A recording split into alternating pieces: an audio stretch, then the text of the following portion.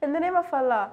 Assalamu alaikum dear students, how are you? I hope you be fine and safe and sound. Welcome to our new lesson, new session. سلامونه او نیکې هیلې درنو او خوږو زده کوونکو، خدای دې وکړي چې روغ او جوړ اوسئ. ښه راغلاست زموږ نوي درسي جلسې ته. راځئ چې وګورو چې نن څوم لوست څومه پاڼه وایو. ښه درنو زده کوونکو. Okay students, today our title is lesson 4 and lesson 5. Page number 12 up to page number 14.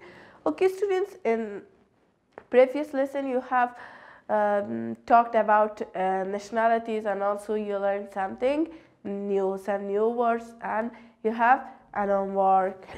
Okay students, now come to new lesson, lesson number 4.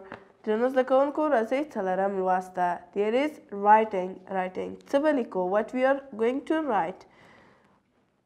Write the words from each picture in the blank, then write into the puzzle.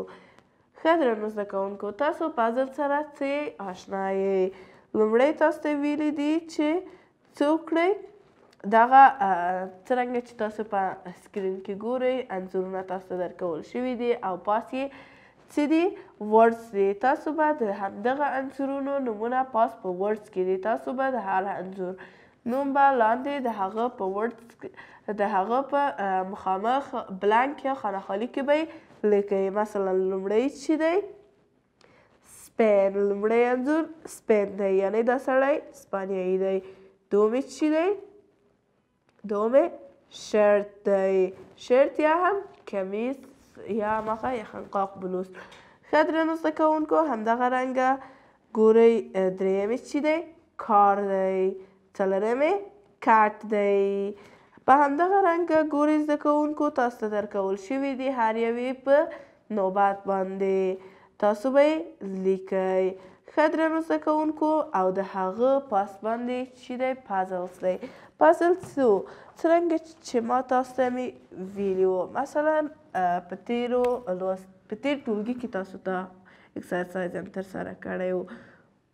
ښه درنو زده کوونکو، دغه رنګه یو چارت مثلا لرو. په دغه چارت کې موږ په دوه رنګه باندې کلمې کولی شو چې ولیکو. یو یې په څه رقم ده؟ ډاون باندې لیکو، یعنی په دغه شکل، او بل یې څه دی؟ په کراس باندې لیکو، یعنی په دغه شکل.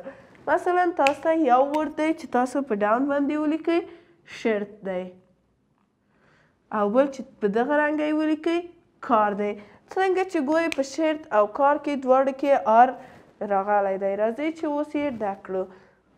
مثلا شرط اس ایچ آی آر شته او دلته ټي، شرط تکمیله شو.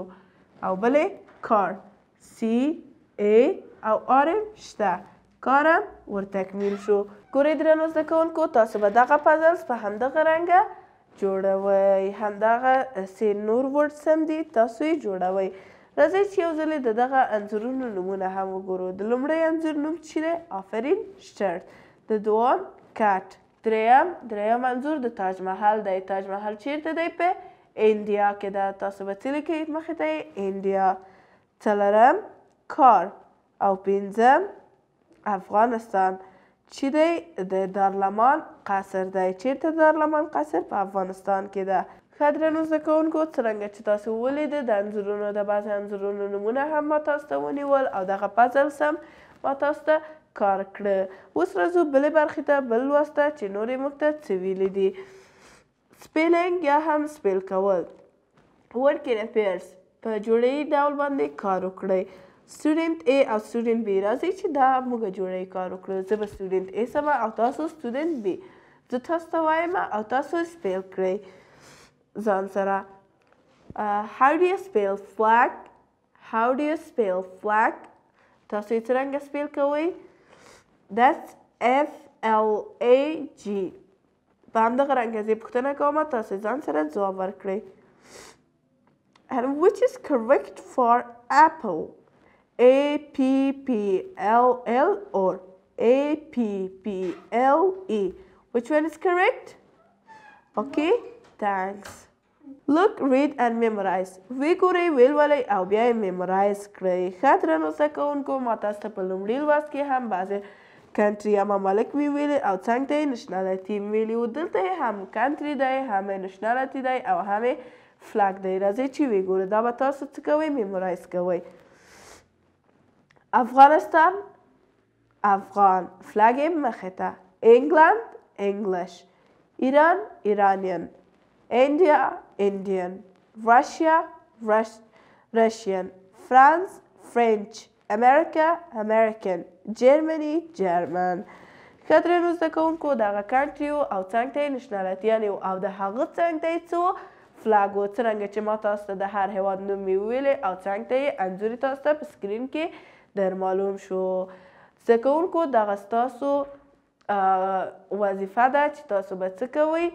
دا به یاده کوئ، میمورایز کوئ. که چېرته تاسو نه پوښتنه کېږي چې ښه په فرانسې کې خلکو ته چی ویل کېږي؟ هغه کسان چې هلته ژوند کوي تاسو ورته څه وایئ؟ فرینچ وایئ. Okay students, turn the page and come to page number 14. اوس راځئ 14مې پاڼې ته چې څه لرو. Group work, ګروپي کار وکړئ.